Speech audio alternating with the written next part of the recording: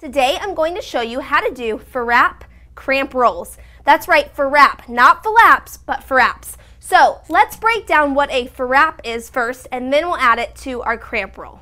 Here comes a Frap. We're going to do a toe dig, toe, which means I'm on the ball of my foot, toe dig. From there we have a heel dig and another toe, toe. Let me show you from the side angle so it may help. We start with a toe dig, a heel dig, and another toe. Now make sure I'm ending with my heel up in the air. We don't want our heel flat. That's a different step. A Frap again is a toe dig, a heel dig, and a toe. Here it is a little bit quicker. Toe, heel, toe. Toe, heel, toe. Toe, heel, toe. Toe, heel, toe.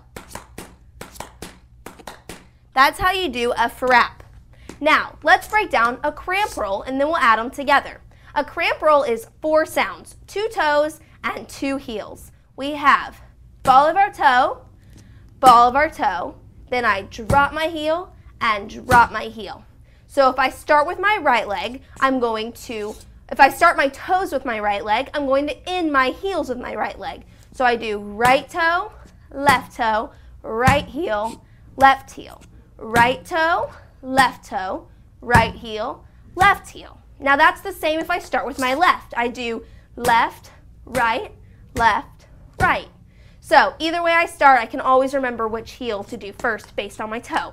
Now, to add a Frap into the beginning of a cramp roll, we're going to kind of combine them on the 3rd sound. So we start with our toe dig and our heel dig. Now the end of the Frap, which is our toe, also becomes the first toe in the cramp roll. So we have toe dig, toe, toe, heel, heel. Toe dig, toe, toe, heel, heel. Here it is a little bit faster.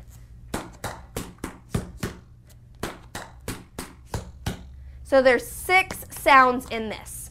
1, 2, 3, 4, 5, 6. 1, 2, 3, 4, 5, 6. Toe, heel, heel, heel. Let's try it on our left leg now. We're going to start by picking this foot up in the air. We have toe dig, heel dig, toe, toe, left heel, right heel. Toe dig, toe, toe, heel, heel. Here it is a little bit faster.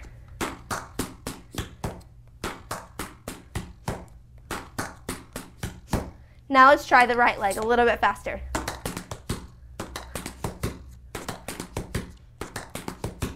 That's how you do Frap cramp rolls in tap dancing. Now remember, you can change up the speed. You can also change up the sounds a little bit. If you want to do it more syncopated, you could do 1, 2, 3, 4, 5, 6.